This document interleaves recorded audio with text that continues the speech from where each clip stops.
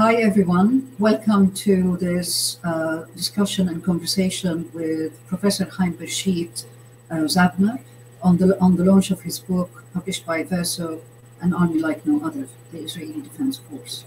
The discussion will be between myself and Professor Gilbert Ashkar, Professor in Development Studies at the University of London. I'm Dina Mutter. I'm the chair of the Center for Palestine Studies at SOAS. And I also work in the Center for Global Media and Communication. So we will have about 10 minutes of the author, whom I'll introduce in a minute, talking for about 10 minutes, and then we will have a conversation with Gilbert and myself and the author. Without further ado, just to give a brief introduction about the author, Professor Chaim Bresheeth-Zabner is a filmmaker, photographer, film studies scholar, and a researcher at the School of Oriental and African Studies at SOAS. He has edited many collections with other authors, and he has he is the author of Introducing the Holocaust, which he has written with Stuart Hood and Litsa Youngs.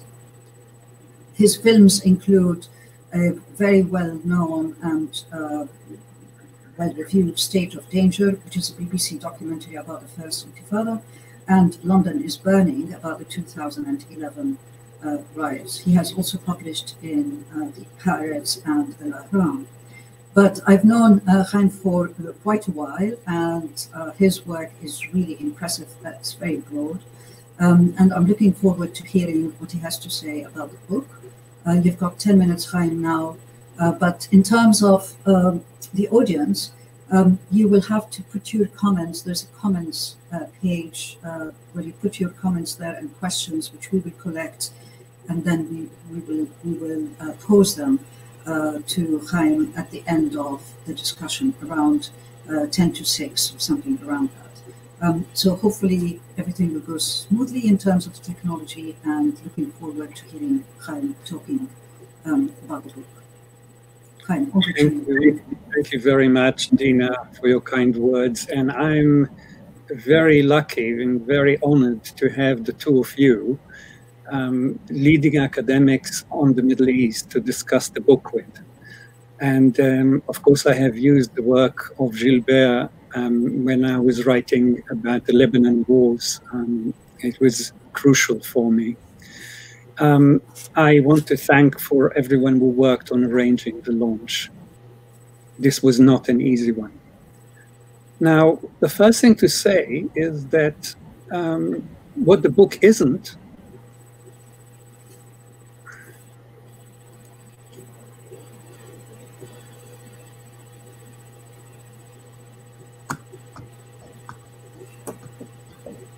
Hello?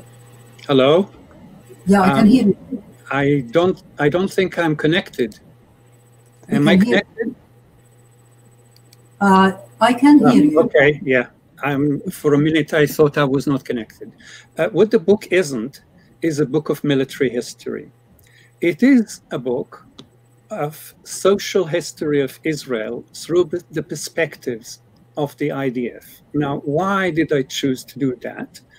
You can look at Israel through many perspectives, and people have done so.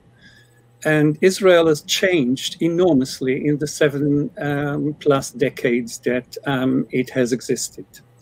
So you can look at, the changes from the left to the right for 2/3 of its history of Zionism. The left was in control, and in 1977 it moved to the right, and it hasn't really changed since then. It's been 42 years of control of the right. It changed from a country and a society that exported oranges and avocados to one of the largest arms traders in the world. It changed from a secular society to an increasingly religious society. And it changed from a socialized society to a privatized society. You can discuss this society through many, many lenses.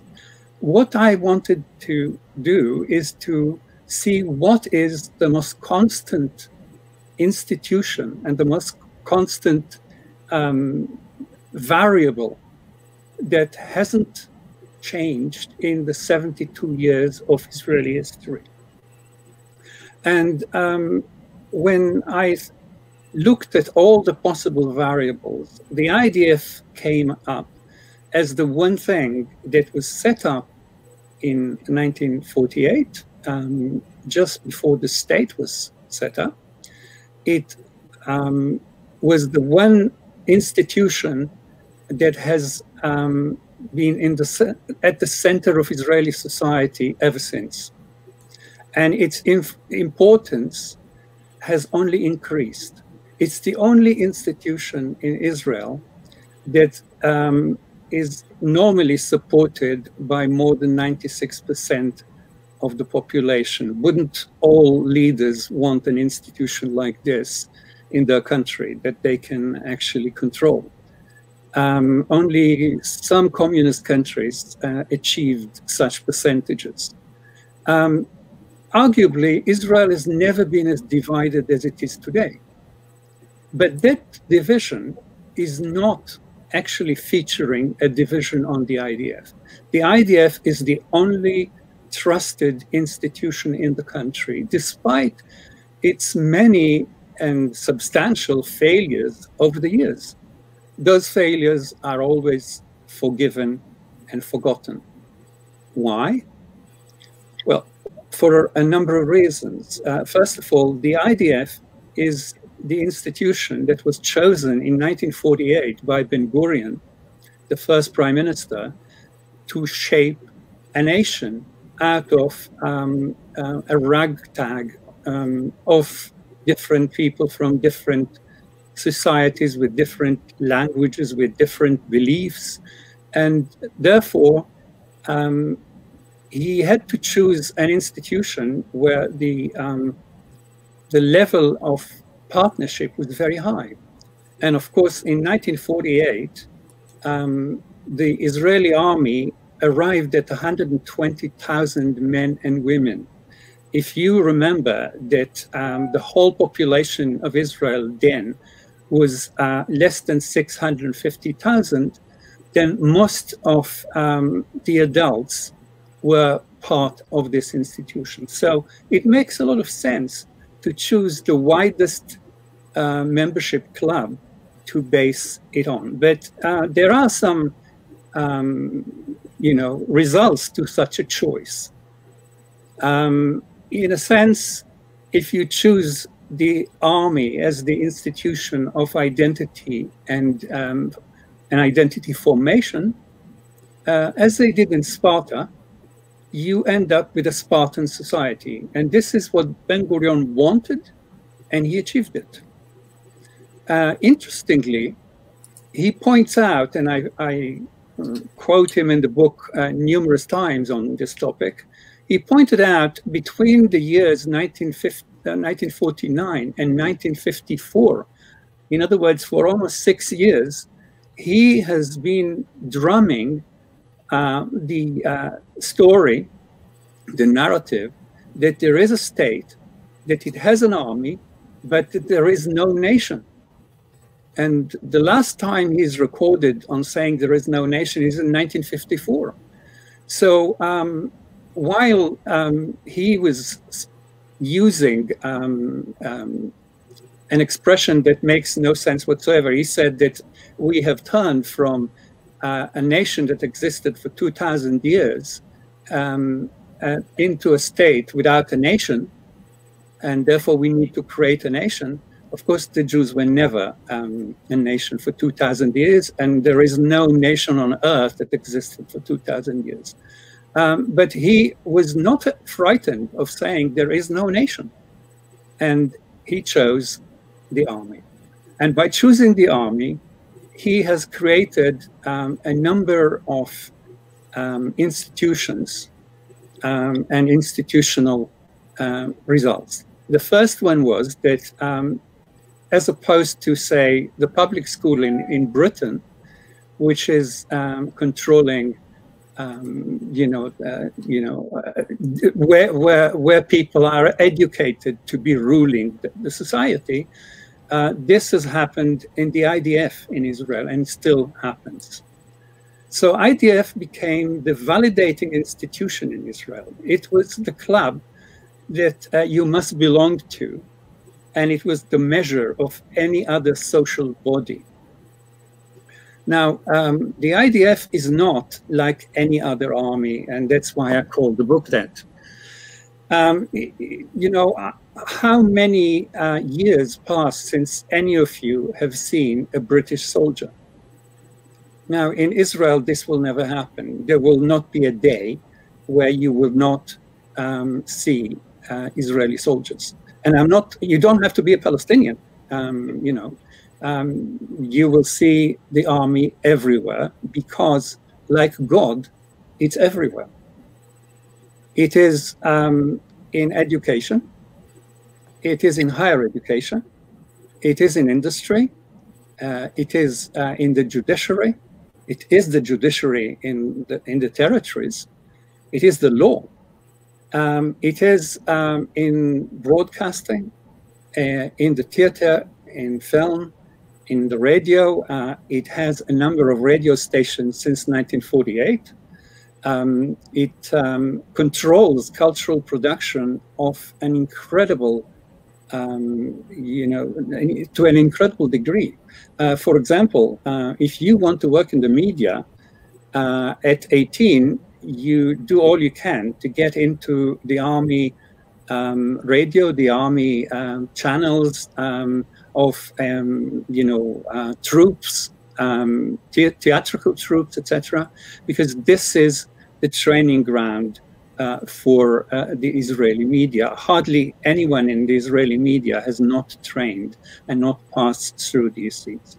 Now, because we are, academics, and I'm concerned about what academics do, I just also want to say that higher education in Israel is unthinkable without looking at the army. The main income, main research income is related to programs that the army or another range of institutions connected to it are running for many years. Security, there is, of course, a whole raft of programs that are about developing hardware and software, but I'm talking much further than that. There are army camps. For example, there is an army camp in the Hebrew University of Jerusalem, to which only the soldiers can enter. It's on the campus. It's highly secret, and it is training the intelligence corps and other related organizations. All Israeli universities do army training. In other words, the whole system of education from school to university has to train the future soldiers. And those soldiers, once they have been trained and been through the machine, will continue to feed in the results of their research and to actually enjoy research income from the army. Now, of course, this is not an accident.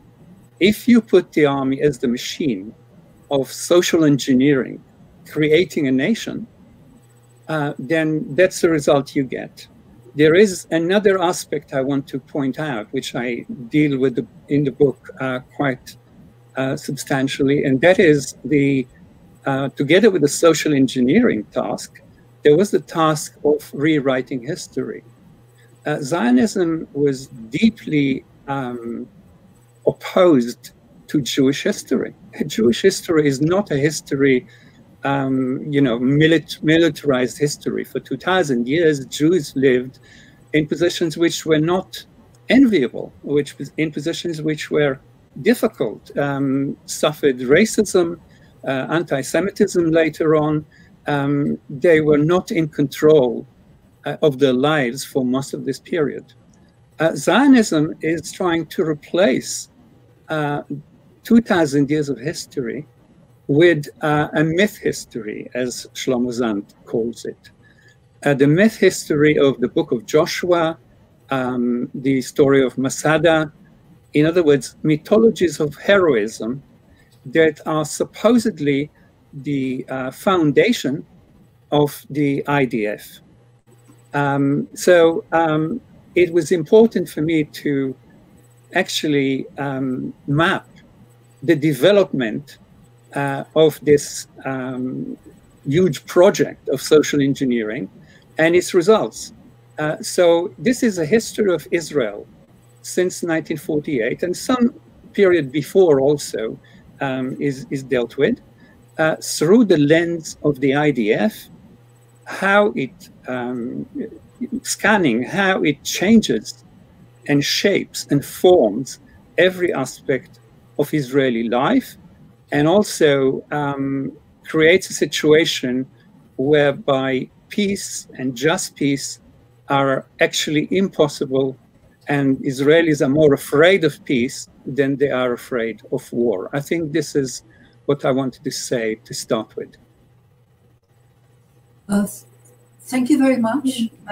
Now, that is really interesting. We've got some questions from the audience, but first of all, can I bring in Gilbert to come up with a few questions, or with the key question, and then I have a couple of questions myself.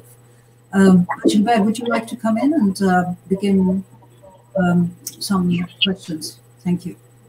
Sure. Thank you, Dina.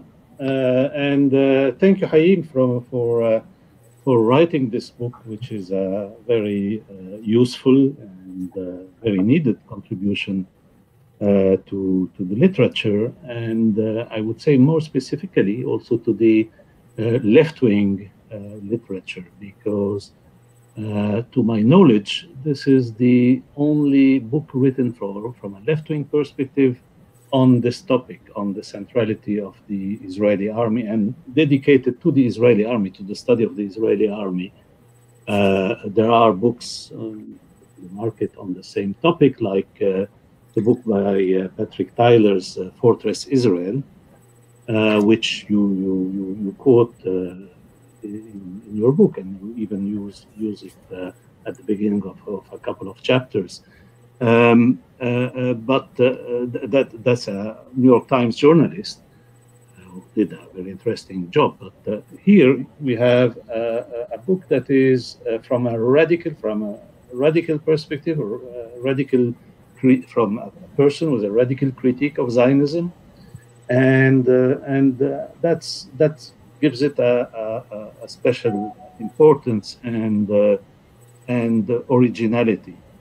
And I think that in some way the best or the clearest illustration of Haim, what you were saying about the centrality of the military in Israel, in the Israeli society and state, is the fact that through, your book is actually not only about the Israeli army, but about Israel to core. In some way, most aspects of what Israel is are discussed, and including a whole history of Israel.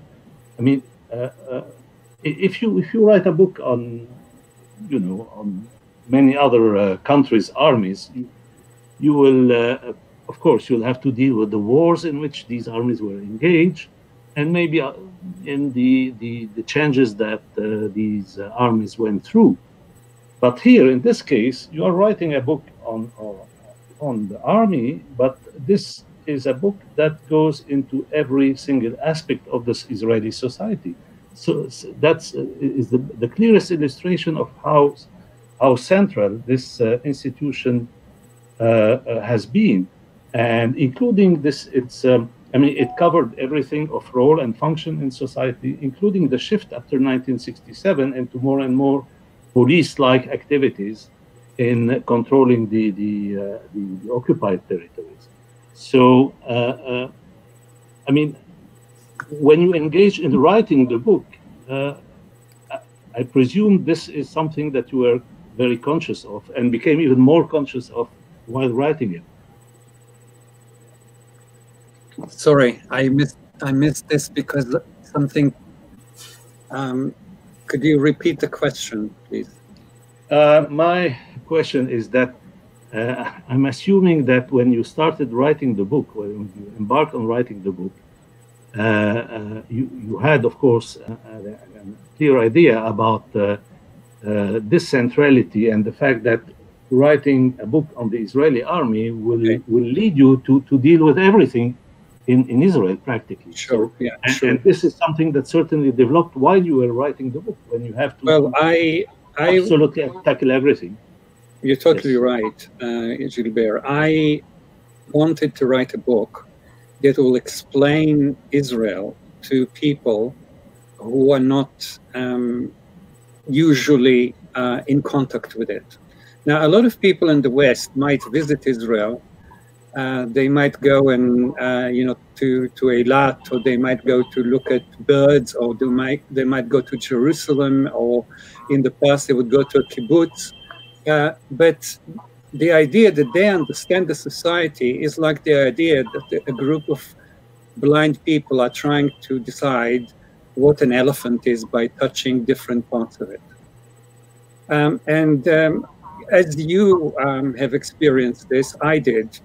People in Britain, in Europe, in the United States do not understand Israeli society. And I thought for many years, what can I do to explain it in totality, not this part, or like the kibbutz has changed, but the totality of Israeli society. And indeed, I found that the only way I can do that, the only way I can deal with everything in Israel is through the army, because the army is the gateway to everything in Israel. It is the gateway to the rewriting of the history. It's the gateway to the creating of national identity. It is the one institution that every Jewish Israeli, practically, of course, there are a few people who are saner than that, but every Jewish Israeli normally, is identifying with the army. That's not very surprising. They've been to the army for 2 or 3 years. They have suffered. They have made others suffer. This is a formative experience. But of course, people from outside can't understand it. So yes, I was looking for the one institution that offers the widest possible perspective or series of perspectives on the Israeli army. And as I started reading and researching, it became clear that I am not going to write military history. I'm going to write a history of Israeli society through the army. Yeah, absolutely, yes, and that comes out very, very clearly in the book, and that actually adds to the importance and usefulness of the book, since it's not dealing with some kind of marginal institution, but really the institution that is the most defining of what the Israeli state is. Here I have a question about what you said in your introduction. You mentioned 96% of support in the population, you said.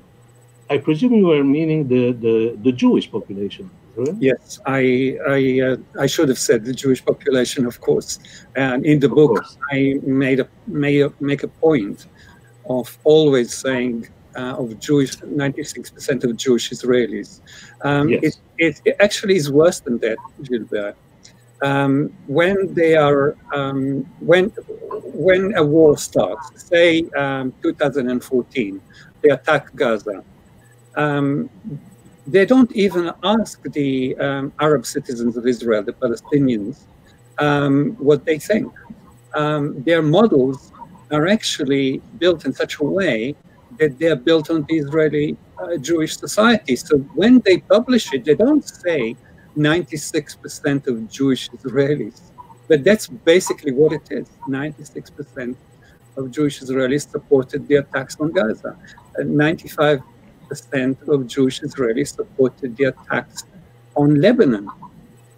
This is an incredible level of identification that they show with the most brutal acts a society can take.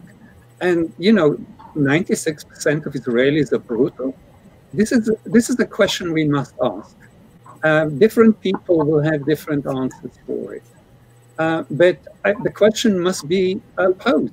Why do 96% of Israelis, and that includes, by the way, academics, that's, the percentage of academics supporting those wars was the same. It was 96% or 95%.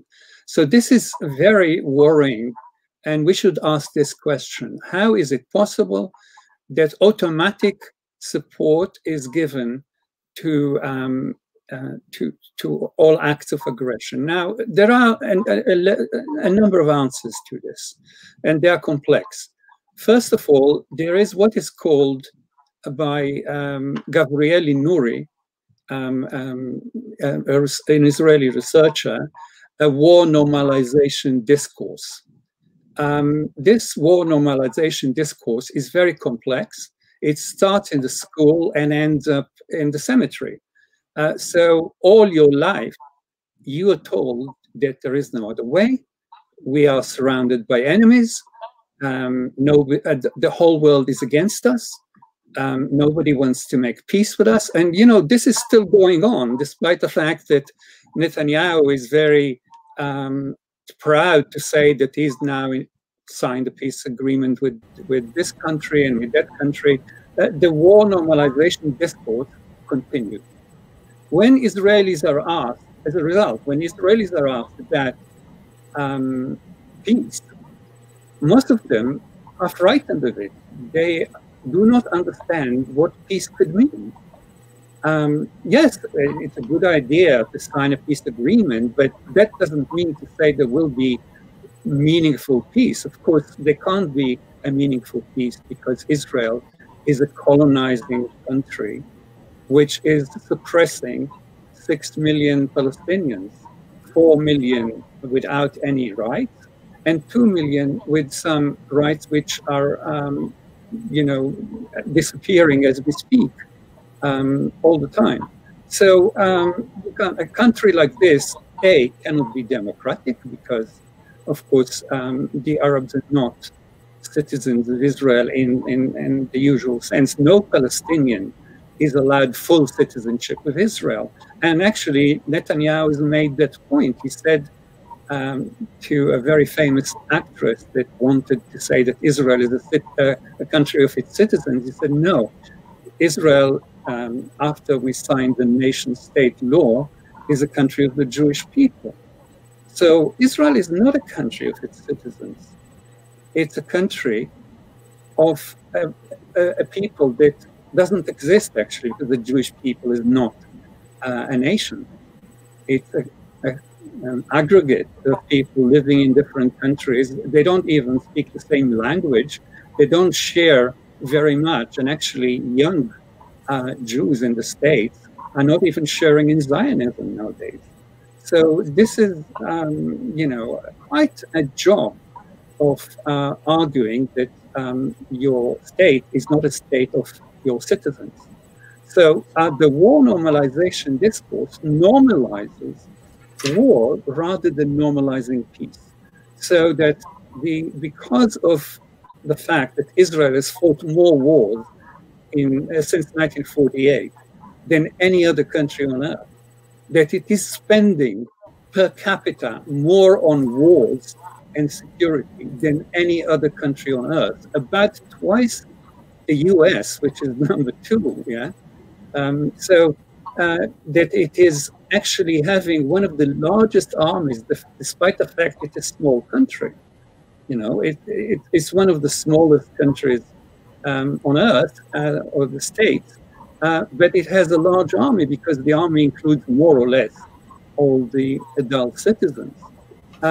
It has a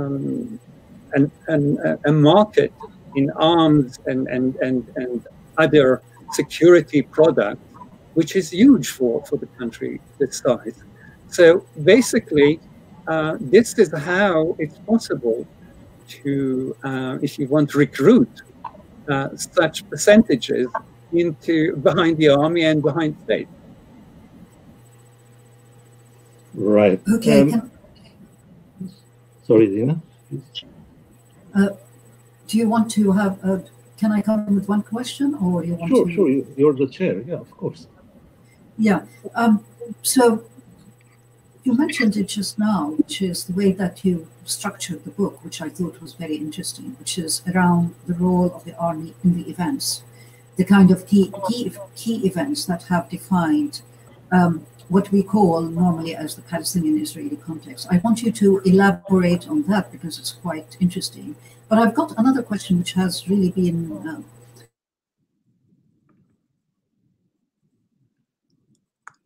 Hello? Hello? Hello? Yeah. a big issue, a big kind of a big entity in the lives of the Palestinians.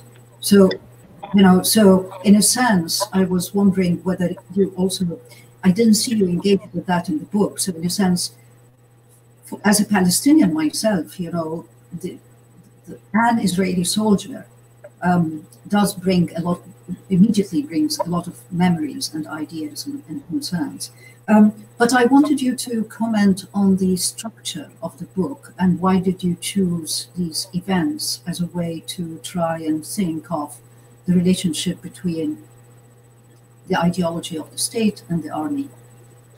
Right. I mean, about half of the book is dedicated to the different wars and conflicts that Israel has fought since 1948. Again, this is not military history. This is, social history of Israel.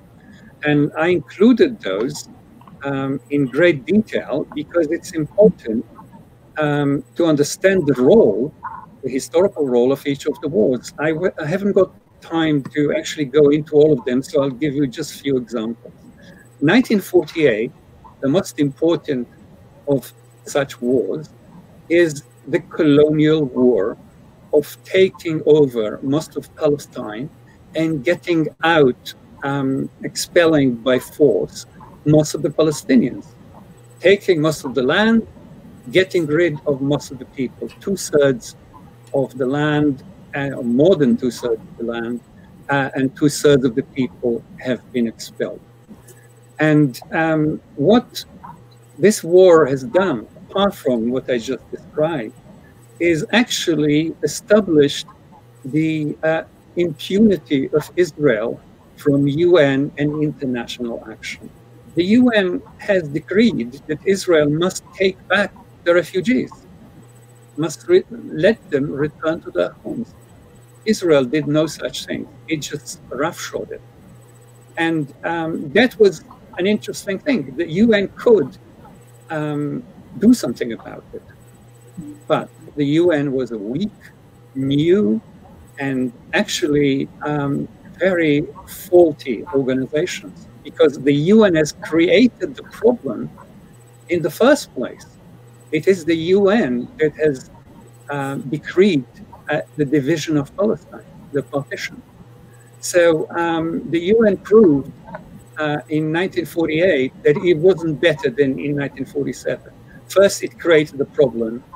It led to the Nakba, and then it didn't do anything about the Nakba. And when it didn't do anything about it, it created a precedent that Israel continued to use all the time.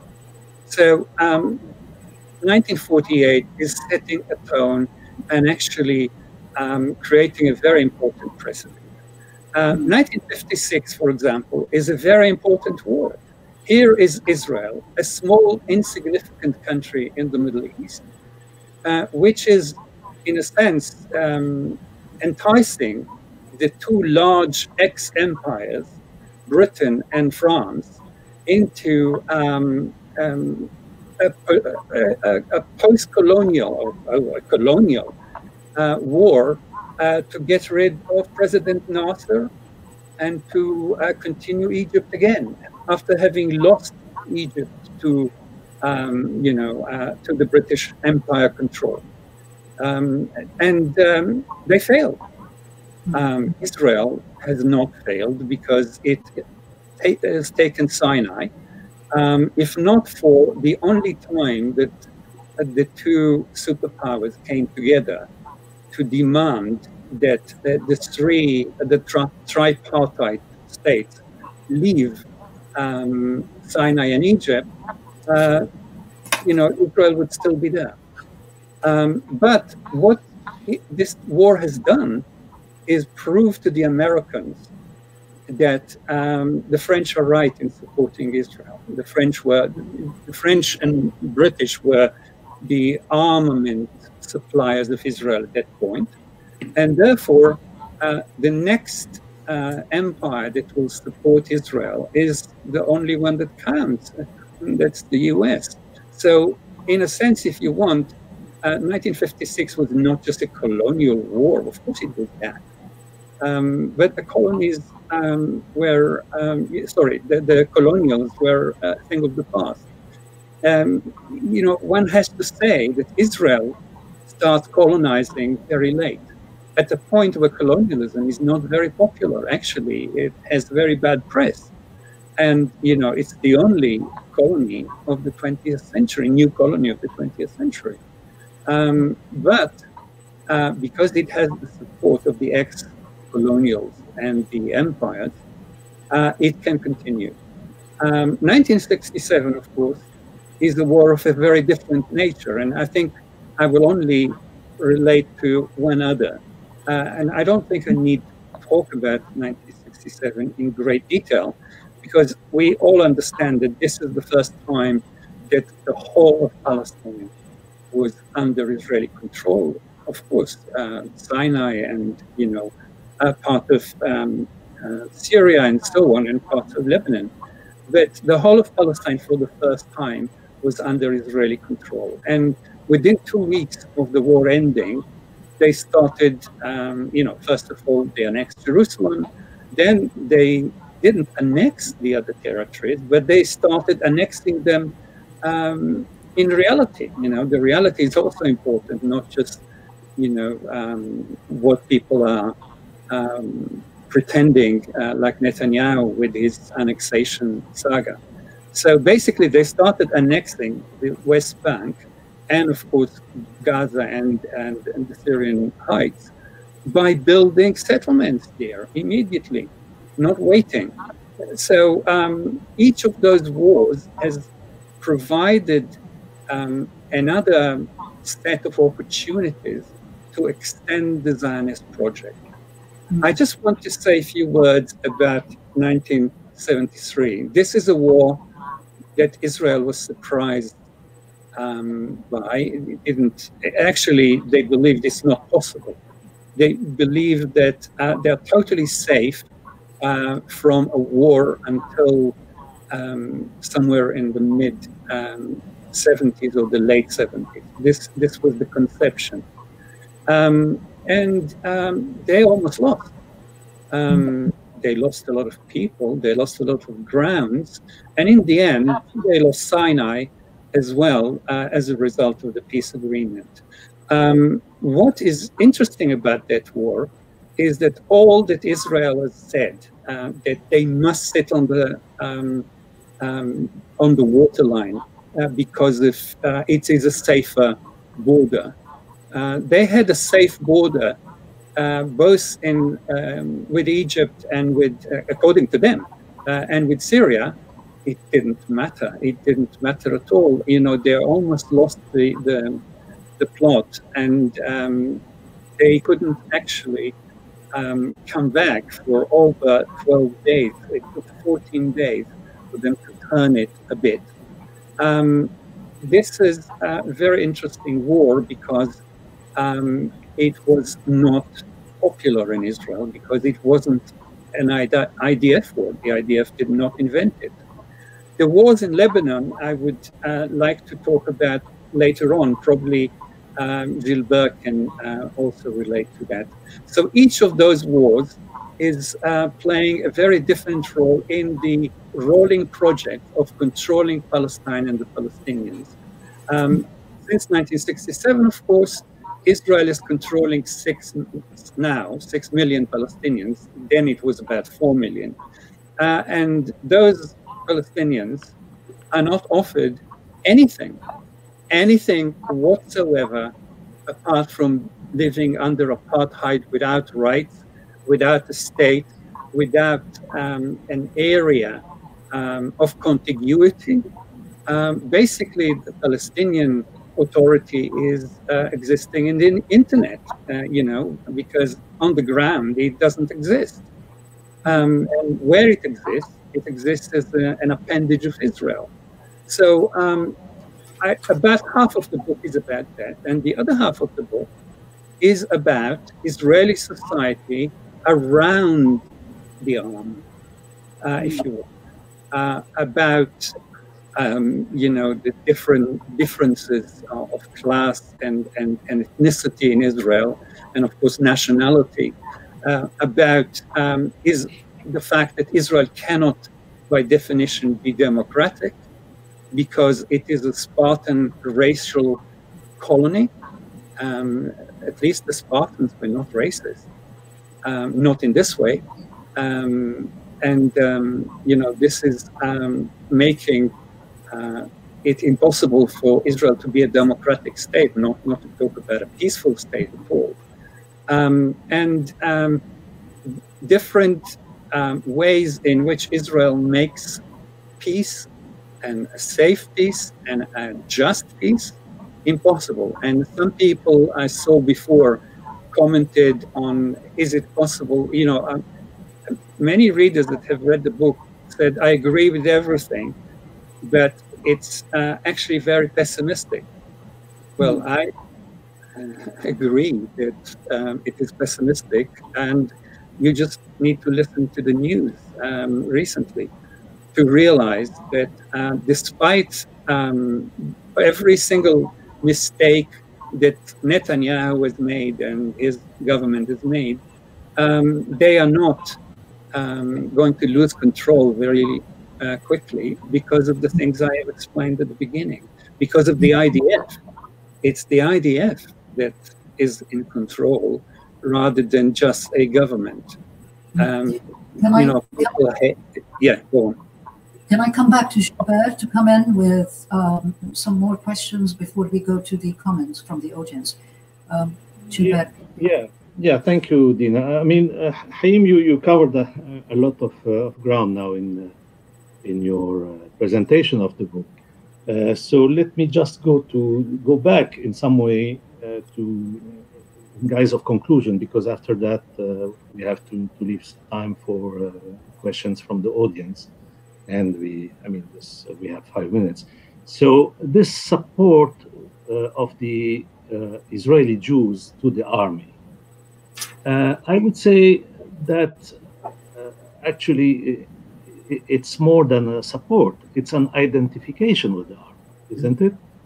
In the sense that, of course, the Israeli society, like any society on earth, is not monolithic. And even if you let aside marginal differences, but sometimes you have major splits in the Israeli public opinion. But these are not splits between who is pro-army and who is against army. These are split within the army because everybody is the army. Everybody identifies with the army. And that's why you see generals, in the political arena. It's well known that, if you look at the personnel, the Israeli political personnel, they all have a military pedigree, and some of them a very high military pedigree, people like Barak or Gantz or whoever. So you have this identification, and you discuss it. It's related to the settler colonial nature of the Israeli society. This is a nation in arms, but not a revolutionary nation in arms, a settler colonial community in arms. So this is very specific. And let me add one point, and then you comment on that.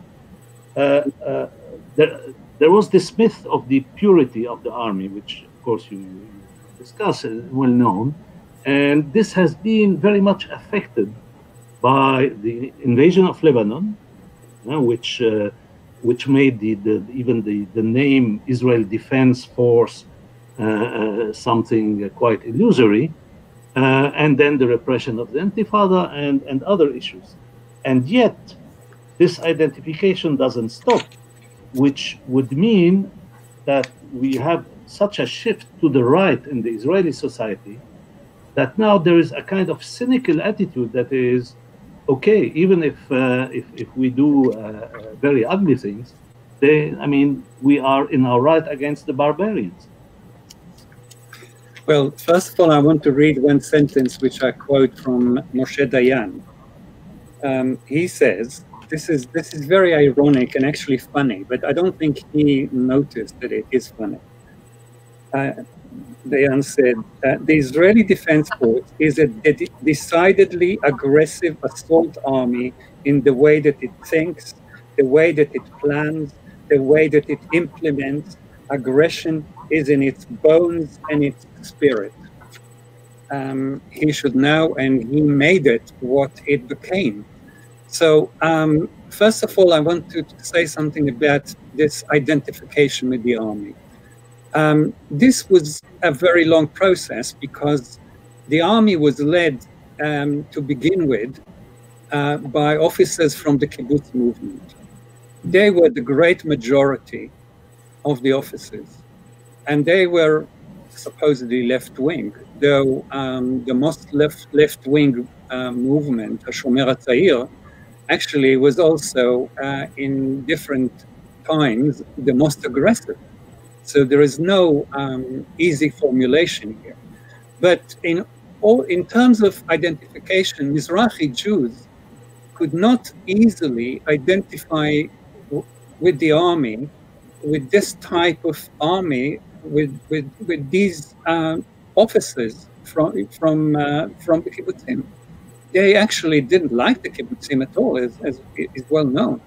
So actually what has happened over the last 50 years is that the army has become much more representative of the Jewish Israeli society, that Mizrahi people are better represented there on the officer corps. It started as a secular army because the society was secular, and now it is very much a religious army, and the religious officers are very, very important. So this is the first thing that we need to consider, how the army changes and how it is more representative of the society, but also, as you said, the society identifies better and more closely with that army, so that army can achieve 96% identification because it is now more representative. In the old days, it would be a job to achieve 80% support or even 75% support. Now it's easy. The whole Jewish population is supporting the army because it is its army. It is representing Israeli society after many years of working on Israeli society so that it represents the army agenda. So this is the process. The army is presenting an agenda, educating a public, creating a nation. That's what educating a public is. And in many instances, this takes generations. It takes hundreds of years to create a nation normally. But this is a forced process, a process under enormous pressure, with an enormous machine pushing the process towards that identification. And this is why it has become impossible and why it has become so popular in Israel. The more right-wing the society is, the more right-wing the army is. It is representing society. It is totally democratic in that sense. Okay. Gilbert, do you have another quick question, or shall I move on to questions from the audience? Gilbert, very little time is left. Of course, we can spend hours discussing with Haim. Yeah, and particularly what Gilbert referred to, the IDF, the name of the army, is quite interesting. You know, the IDF, Israeli Defense Force. But I'm going to, I think some of the questions from the audience you've already answered, and Gilbert very, kind of succinctly put together the questions around the settler colonial and colonial nature of Israel in one of his questions. But I think a couple of questions that I will pose to you that came from the audience. One of them is around the question of resistance and refusal. So we talked about the identification with the army, but also the issue of resistance. How do you deal? How does this machinery, the military, the army, and the political kind of complex, how does it work in that context? So that's one question. And the related question, people wanted to know the relationship between the army and Mossad, and also to the question around the colonial, the ideological colonial roots of the army, how it started. And I think you explained that, but maybe that's one of the questions, which is the role of the colonialist ideology in the formation and the expansion of the IDF. Sure. Well, the question of resistance is very interesting. When I was in the army, between 1964 and end of 1967, there was the beginning of resistance. I think the beginning of resistance was in 1965. And there was one very famous draft resistor, Georg Neumann, who actually spent 3 years in jail. I was very impressed by his morality and stance, but at the time, at the age of 18, and this is not to justify it, but I just lacked the moral courage to follow him and to resist the draft. And so did many others. Every draft resistor was well known. The names were posted. And actually, Yeshayahu Leibovich, a very famous critic of Israeli society and especially of the occupation and of the army, said that the minute that there will be 2,000 draft resistors, the occupation will be over. This is probably the only optimistic thing that he has ever said. He was a pessimist like me, but this was optimistic. The army never had 2,000 or 1,000 or even 200 draft resistors. It wasn't like Vietnam. There wasn't a movement. This was, drops here and there, and this is still going on. There are men and women, courageous, moral, principled. We should all support them, but we should understand one thing very quickly. Israel is not going to change from within. It is moving to the right, and the few people of the left, very, very few people of the left, are leaving it rather than moving towards some kind of control. I mean, anything else, and you make a political mistake. If you think that Israel will change itself, will become humane, you are making a very serious political error. This will never happen. South Africa did not change from inside. It changed, and it did change, not enough, but it changed and ended up apartheid because it was under the most impressive pressure from outside. And this pressure went on for 30 years, and only then it started giving way. Israel is much stronger than South Africa was in 1990s. It is supported by the strongest nations and by most nations. This is not what happened in the case of South Africa.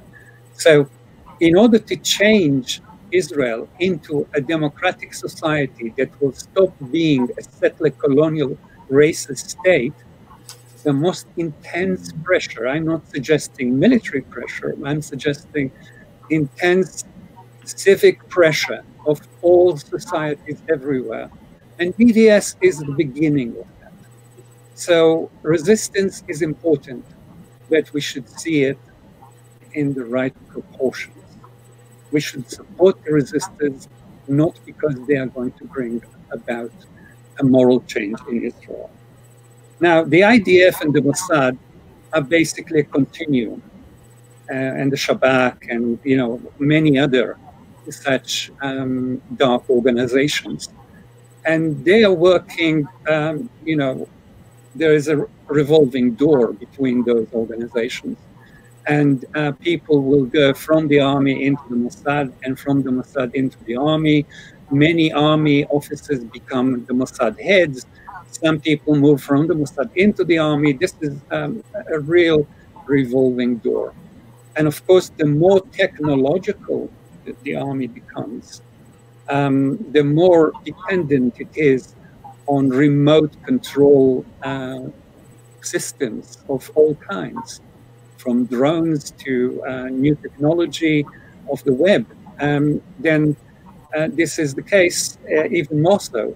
For example, there are around 6,000 students that spend the summer holidays working as trolls, if you want, inventing identities and writing comments.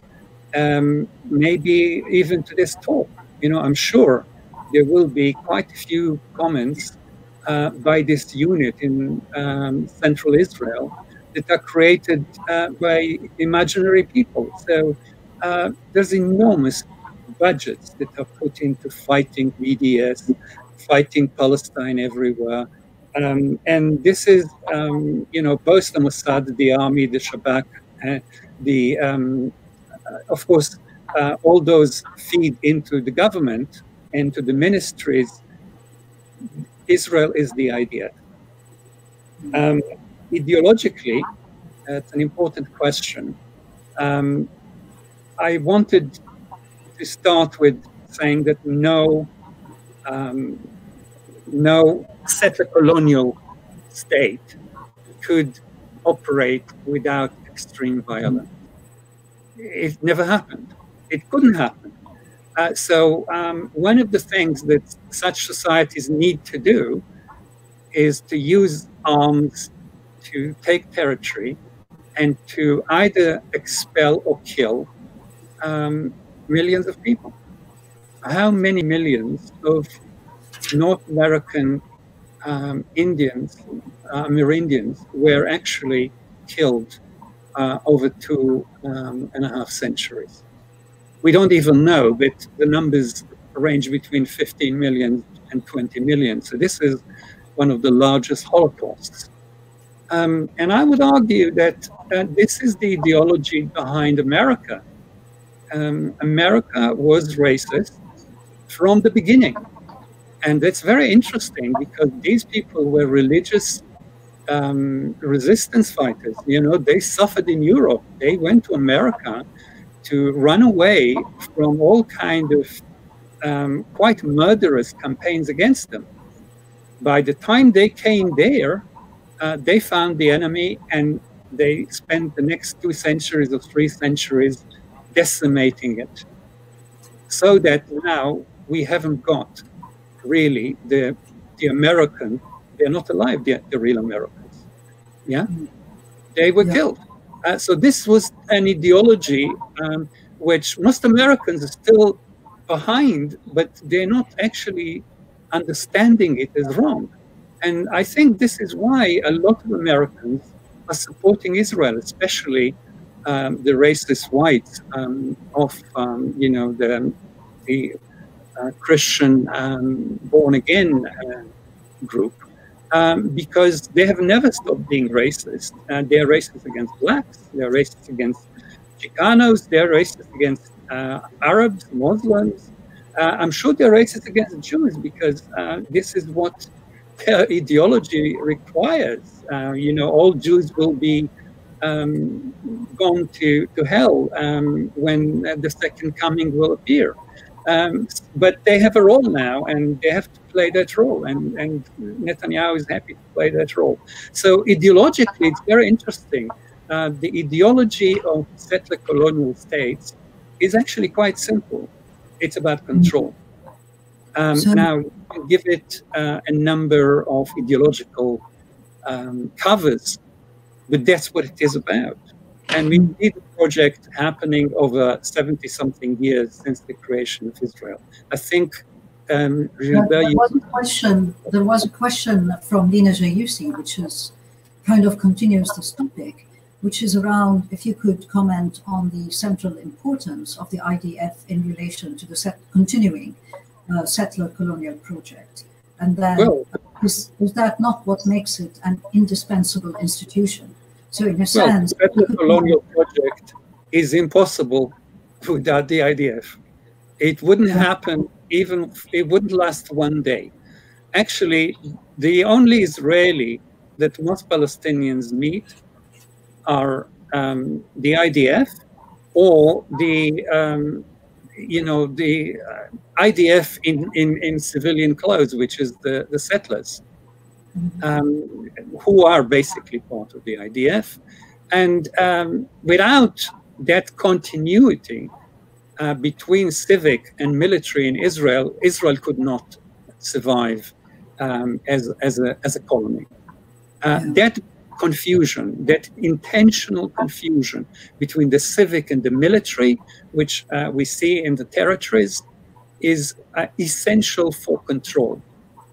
There are, in a sense, no civilians in Israel in the sense that you and I are civilian. There are no people like that in Israel, in the Jewish community. Palestinians are civilians, most of them, but not the Israeli Jews. This is partly what we're talking about. Now, of course, without extreme violence, unrelenting violence, and I'm not just talking about extreme violence in terms of shooting people, which happens every day. I'm talking about the judicial violence, the destruction of houses, the judicial violence of not allowing people to build and destroying where they live, the judicial theft of land, the burning of trees. The olive tree is the symbol of Palestine. It's a very, very old symbol. It goes back before Jesus. To burn olive trees is to burn Palestine, is to burn Palestinian lives. There are a number of apparitions and iterations of this violence. Not all of it is purely military, but all of it is violent, all of it is aggressive, is illegal, is immoral. And this is the ideology, and this is what the Israelis are supporting, because they know that without it, they are not in control, and without it, they will have to go for a democracy, not a Jewish democracy, which means a democracy for Jews only, but a democracy for everyone. There are 12 million people in Palestine. About half are Jews and half are not. They are Palestinians. If you actually had a democratic state for all of them, Zionism will be dead. Zionism doesn't want to die and doesn't want to give up control. And ideologically, that is more important than left or right or any other kind of cover they may take every now and then. The ideology is colonial, is racist, is apartheid. This is the ideological basis and the license to kill and to steal and to destroy and to expel. So I have a couple of other questions, which I think will be probably the last questions, unless Bear wants to come back in at the end. One of them from the audience is about if you could comment on a growing religious element in the army. And the second one is to think about the role of the IDF in controlling natural resources, which is a big point of dispute.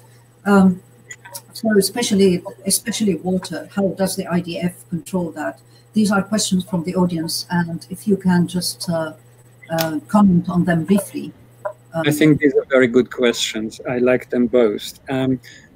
Israel, as I said, started as a rather secular society.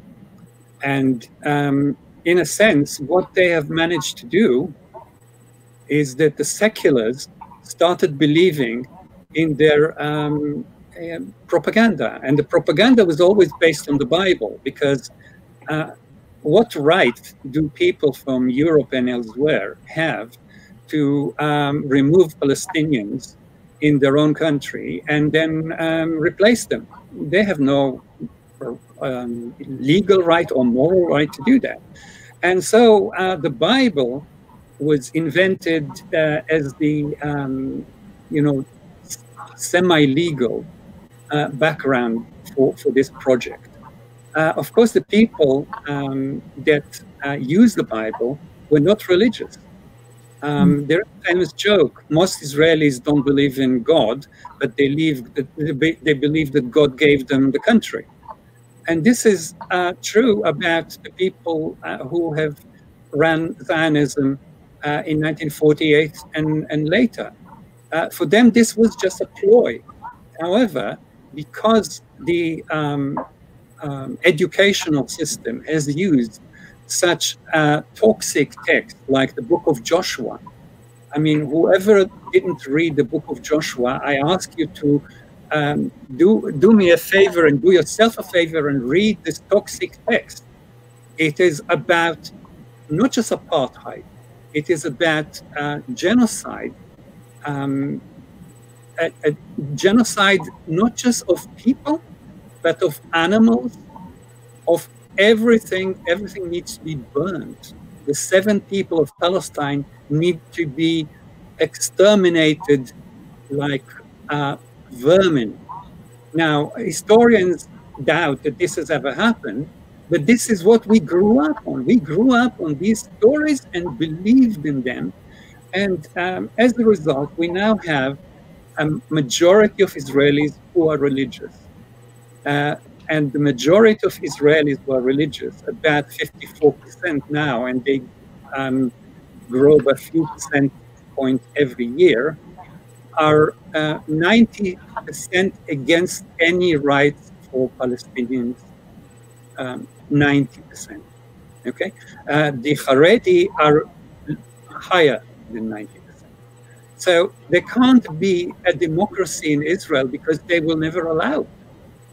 Even a Jewish democracy is not possible. So this is about the role of religion in Israel. And as I said, the army represents Israel and reflects Israel.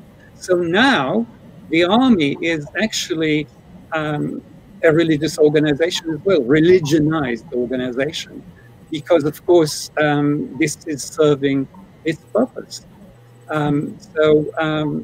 This is not very surprising. It took a few decades, but it's not very surprising. And I can't see a way back because of the figures I mentioned. About resources, natural resources, I have to say that you all know that colonialists are not friends of the environment. Imperialists are not friends of the environment. But Israel is a very sophisticated colony. It uses legislation about the environment, for example, to expel people from areas they want to build Jewish citizens. So people who were, in the case of one specific Khiran, one community called Khiran, They are Bedouins that were expelled to a certain territory in the Negev by the Israeli army in 1948. Now they are expelled from that territory. They were expelled too, using all kind of legislation which is about the environment. Of course, by the time they are gone, they will build a Jewish city. The Jewish city, the plan of the Jewish city is already there, and it is going to be called Tiran. And they have done this almost everywhere. Almost everywhere. They are actually flooding Palestinian neighborhoods with effluent. This is what they do to the environment, not just harming the Palestinian society, but harming the land, burning the trees. Millions of trees were probably burned since 1967 in the West Bank. Okay. This is how they care about society and about the environment. We've got maybe two more minutes. Gilbert, do you want to ask a final question, or? No, I think, I mean, in 2 minutes is too short, and I think Haim gave a very, very comprehensive talk. Yeah. I would like just to end by saying that what is clear is that the IDF and Israel are not good for Palestinians. This is not a high order to prove. What I want to say is they're not good for Israelis. They are not good for anybody. They are not good for the environment, full stop. They are not good for rights. They are not good for peace. They are not good for the society in Israel. And what this will lead to is probably a forced expulsion, because this is what people are educated into. People are educated into racism, they accept it, and they support it. And I think it is up to the rest of us all around the world to stop this from happening. This is our responsibility, and we must take up this duty and do it like we did in the case of South Africa. Yeah, well, thank you very much, Chaim. That was really very interesting talk, and a brilliant book. I've read it. I've got 2 copies actually. Gilbert, if you need one, I can send you one. But otherwise, thanks to Verso for hosting this, and thanks to all the questions that came through. They've all been very interesting. And wish you a good evening. Okay, bye. Thank you both. Thank you.